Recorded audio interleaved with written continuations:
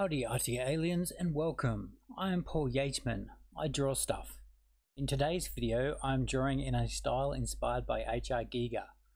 The totem design is based on my previous hashtag HR Giga challenge work in which I created the Baticon. My version of the biomechanical style uses primarily pencils. Sometimes I use fine liner, biro, markers or any combination of these. I will use Photoshop to create montages now and then. Anyway, getting back to today, I will be showing you a time-lapse of a 60-minute sketch drawn with a range of B and H pencils and a smudge stick. The totem design consists of a biomechanical environment in which there are skulls, worms and walls. This is a work in progress and I end the video having completed the first totem, fleshed out the second one a little bit and just indicated where the third one is meant to go.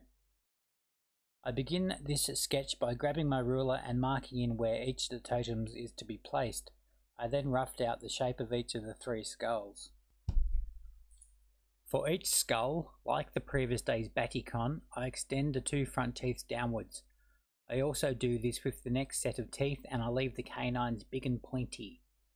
To join the skulls together, I wind a big worm through each, entering one eye socket and coming out the other.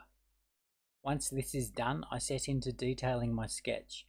I am applying a lot of arcs to the worm to show that it is cylindrical. To the skull, I thicken up the lines where there is shadow. To make it easier to draw some of the elements, I rotate my sketch pad. The vertical object in the first totem is a little wonky. Perhaps I should have used my ruler here. To give a biomechanical feel, I segment each column and include some circles on the outer elements. These act as either holes or suckers. As this is meant to be a wall, holes make more sense, though this could be a statue representing a creature, and if that was so, then suckers would be acceptable. Next, I wanted to do something with the bottom of the totem and decided that having the columns all merge into a central pipe was the way to go. The result is something that looks like the middle section is receding and more like a mouth or more than a column. Oh well, I can live with that. And with a little more shading I could make it look like the central reading is the opening to a tunnel that curves downwards. As this is a work in progress, I will keep that in mind. The next bit of the video shows me working on, you guessed it, shading and detail. I've darkened the lines of the worm extending through the second and third totems, and after that I work on adding detail to totem number 2. Following that, I ran out of steam, which is when I call this a work in progress. So you can see me here just fleshing out the detail of mostly the second and third totem now, and I'm planning on doing the background later.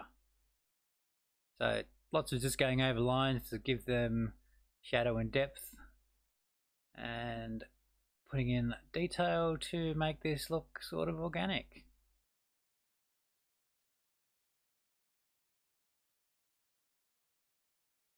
And that is pretty much that.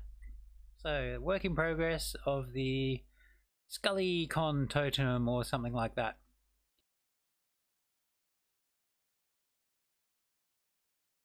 Anywho, if you found this interesting, informative, entertaining, you were inspired to draw in your own sketchbook or journal, etc., subscribe, like and share, and perhaps show me what you come up with. Until next time, you've been watching Drawing Stuff with me, Paul Yateman. Ciao and take care.